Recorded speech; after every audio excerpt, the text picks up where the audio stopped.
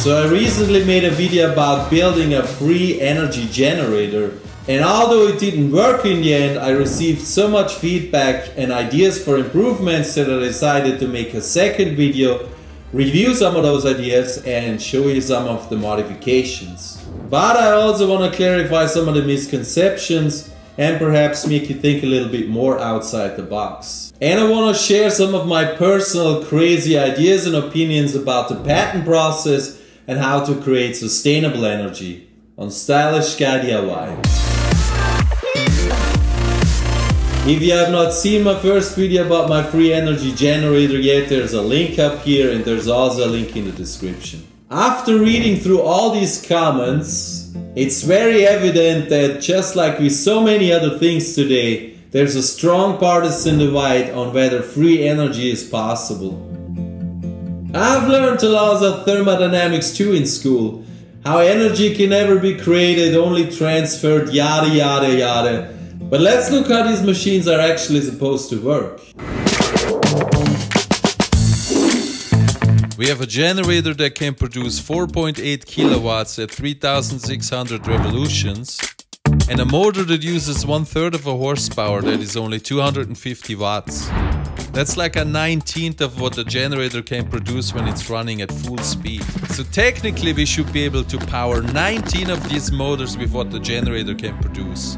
With the worst possible efficiency of only 40%, that still leaves 7 motors. This motor spins a flywheel that is over 90 pounds. If you ever helped someone push start a car, you know that getting the car in motion is the hardest part. Once the car is moving, it's fairly easy to maintain that speed. Same as when you used to swing on the swing set as a child. Hard to get in motion, but then it doesn't take much energy at all. And it's quite difficult to come to a full sudden stop, remember? The idea is that once the flywheel is in motion, that its kinetic energy will keep the generator moving, while the generator produces energy that then again powers the motor. Energy is lost in form of heat due to friction in the bearings, the belts, rubbing against the pulleys, and heat generating in the windings of the motor and the generator. That being said, as you have seen in my first video, my generator does not work in its current setup. But you can also see that the law of thermodynamics does not exactly give us all the answers why it doesn't work. So I have spent a lot of time researching for more efficient motors and permanent magnet generators, and I have also read a lot of comments and suggestions, and here are a few design changes I'm currently working on. But before I tear that whole generator apart, let me just answer a few questions some people have asked. I have used the so-called keyless bushing to attach the shaft to the weights. The way it works, if you tighten the screws, it will wedge down against the shaft as well as the plate.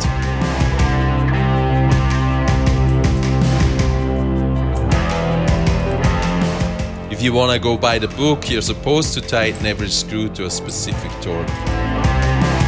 Some people also asked about this. I ran my cable just right in my aluminum track. The generator has a protection with 2 fuses, 2 110 outlets and 1 220. Quite a few people also told me to rewire my generator, so let's take a look at that.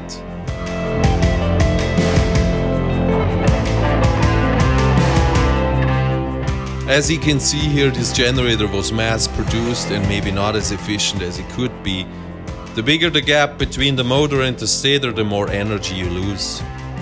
The problem is that a machine can never squeeze as much copper wiring into the stator or rotor as a hand-winded motor or generator has. If you take a closer look, you can also see the bridge rectifier diodes here. I have taken notes from the comments and I'm looking for a low RPM permanent magnet generator.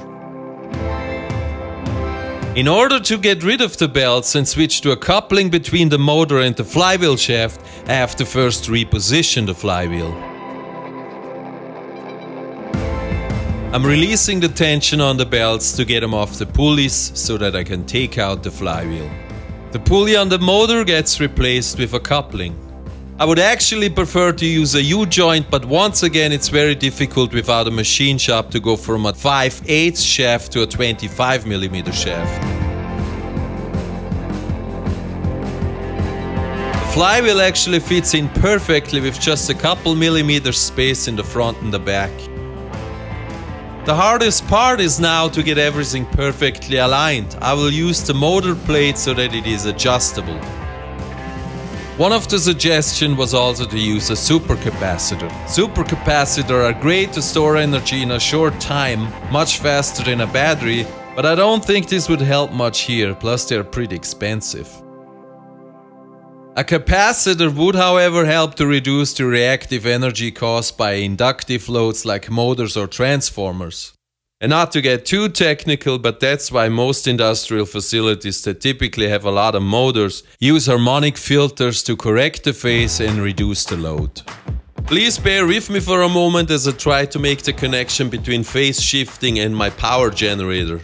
If you are a musician, you know what I'm talking about. If you try to record something with more than one microphone, the signal can cancel each other out and the playback sounds terrible.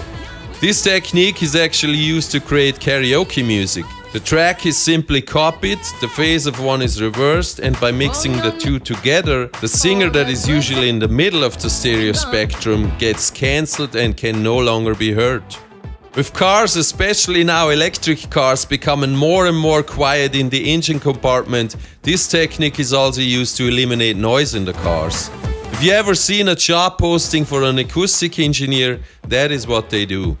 It's even used at airports to reduce the sound pollution when an airplane takes off. And if you ever wondered how the noise-cancelling headphones work, exactly the same way. A tiny microphone records the sound and shifts the phase. So if we can cancel energy like that, as Einstein said, all energy is vibration, then we should also be able to cancel friction in the same way. I have this sander on a rag, and as you can see, when I pull on the cable, friction prevents it from moving. But once it's turned on and vibrating, it's very easy to move it. So this shows that vibration can reduce friction. We also know that resonance can magnify even small vibrations enough to damage equipment or even cause catastrophic failure.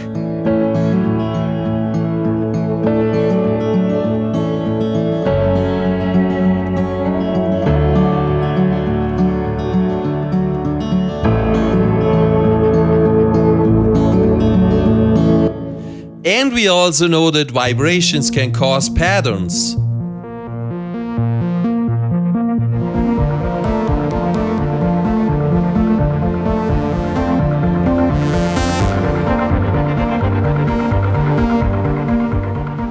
So my idea is to use these kind of vibrations on a molecular or nanoscale level, trying to reduce friction by modulating different frequencies. Up to 20,000 Hz I can use my software oscillator, but after that I need a hardware oscillator that can go up to much higher frequencies. At this point it also requires some crystal quartz oscillators that can go up to several megahertz. Crystal quartzes are probably mostly known from ultrasonic cleaning devices that are used to clean jewelry and such. Artificial intelligence can then be used to optimize the parameters to find the lowest friction and the highest output. I have used machine learning over the last several years to build futures trading strategies, and this would work in a very similar fashion. In a nutshell, historical in and out of sample data is used for the system to train itself to run the most efficient. In case of a trading strategy, that means with the lowest losses and with the highest return. Using it with the generator, we want the highest power output and the lowest energy loss due to friction. Input data from the frequency drive and such is used to train the model, and we get an optimized output. One of the comments in my video was about the difficulty to be an inventor in the US and the high cost of patent filing. The average cost of a US patent with patent attorney fees is around $15,000. This alone already greatly limits who can protect its intellectual property and who simply cannot afford it. Have you never wondered what happened to some of those renewable energy inventors? You really think there is no invention out there? Well, the United States alone spends about $37 billion on fossil fuel subsidies every year. So, you take a guess, you do the math. Where are they? Somebody just filed a patent for low-cost renewable energy. Go give them a visit and take care of it.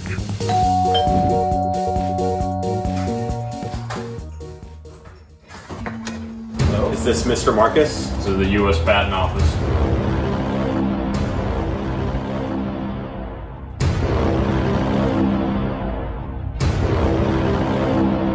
And that's why we need a decentralized system that is not governed by one entity. We need a platform where you can upload your documents, patent searches are done by AIs, and everything gets stored on the blockchain. Everything is locked with a timestamp and never can be deleted, regardless if it's a good or a bad idea. No censorship by the patent office. Personally, I think this would be a great use case for blockchain technology. I myself have programmed an ICO, initial coin offering for our own blockchain company, Verdi 350, but I think this needs a little bit more development and actually requires a team. This definitely goes beyond my programming skills. So if you are a blockchain developer and you want to start a decentralized patent filing system, contact me and we build this. Or do it yourself. If you have the skills and the team, more power to you. There were quite a few comments where people said, I'm sure you're being paid by the power companies to build this generator just to show that it's not possible. Well, I wish somebody was paying me, but I can assure you that I haven't made a single penny with my YouTube channel yet. I did, however, just reach 2,000 subscribers. I'm very grateful for that. Thank you very much for all the new subscribers, I appreciate that. I built this generator purely to see if there's any truth to the videos my friends sent me. Usually I only make home improvement videos, but the generator video got way more views than any of my other videos, so maybe I need to rethink my strategy. But I'm no scientist, and I certainly don't want to waste my whole life searching for free energy. Now I know. But I do believe that there is a need to find sustainable energy solutions. Because as you all know, switching to electric cars isn't really solving the climate problem. We also need the infrastructure and sustainable energy solutions to charge all these cars. As I mentioned in the first video, we started a blockchain company that focuses on green energy solutions and carbon reduction, with our first goal to develop green sustainable crypto mining. So if you do want to support us, perhaps invest a small amount, buy some Verdi 350 tokens. We're no dog coin or moon coin or whatever else is out there promising you to strike gold. So if you're looking to become rich overnight, we're not the right blockchain company for you. Keep looking elsewhere. We are growing slow but steady, and we are a blockchain company with an actual cause. As the father of 2 children myself, I do believe we owe our children to come up with solutions that can make a difference. But at the very least, come up with more sustainable ways to produce energy. It is doable. As always, thank you very much for watching. If you haven't subscribed already, hit that like button and subscribe. And I'll see you next time.